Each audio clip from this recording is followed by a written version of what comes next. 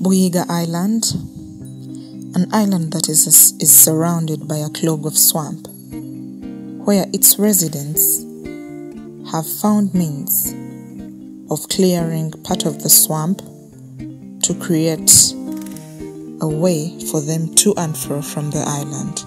The main means of transport used at the island is use of boda-bodas that transport everything at the island, including building materials. Manya nedobozi wasa Moses chairperson w'ekitundu kino Buyiga ekizinga. Ekizinga kino kiriko abantu 2,243.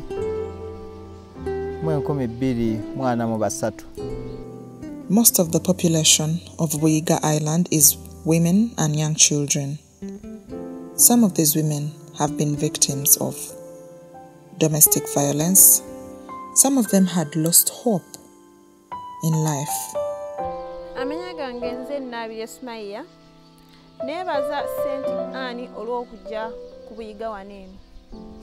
Amanya gange mpitibwa na Muyingo Aisha nebaza St. Anne okujja wano okunyambako.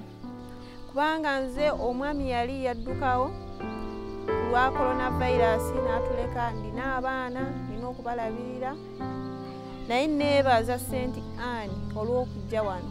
St. Anne Foundation, through St. Anne's Children's Center and the St. Anne's Skilling Program, brought hope to the faces of the women in Buyiga Island and the children in Buyiga Island.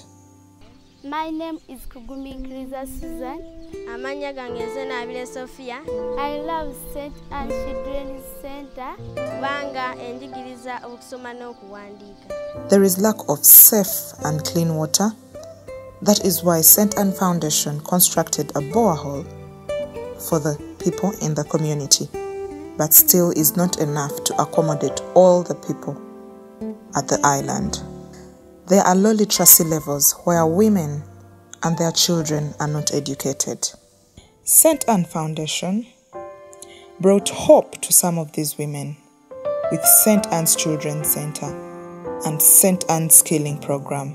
Najja simanyi kuwandiika, simanyi na kwogerako Luzungu, naye kati nsobola okugambako nti hi, morning, kugambo ng'obwo, amannya gange, what is your name, nsobola okuddamu nti my name is Nabire Smaya. These women come at the center when they cannot read and write.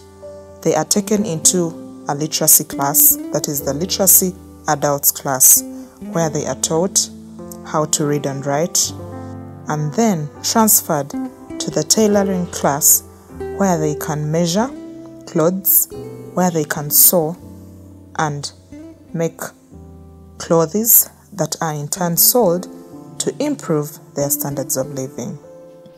Natandikira ku kapale nentunga kati akapale kano nsobola okatunda nenfunamu akasente akasobola okunyamba n'abaana bange. St. Anne Foundation has empowered these women to engage in economic activities, to have hope for the future no matter what they've been through in life.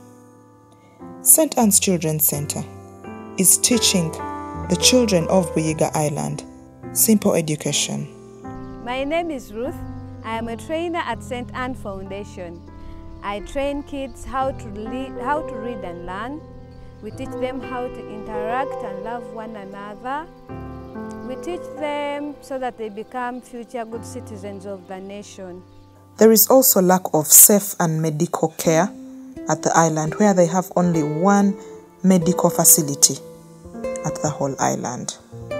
Partner with us to build a children and skilling center for these women and for these orphan children in Buyiga Island, to put a smile on their face. I welcome everyone who is willing to provide anything to these yearning kids. They are willing to learn, they are passionate kids, they are interesting. My name is Abel Robert Sekayombia, the founder. So when I came to Buyiga, I found a very good environment and with a number of challenges which are within the area. Since I'm working with children and women, it was really very interesting for me. I could see a number of teenage pregnancies rising. I could see a number of children who are not going to school. So I started a project called Skilling for the young girls and young women or adolescent girls that we are helping from here.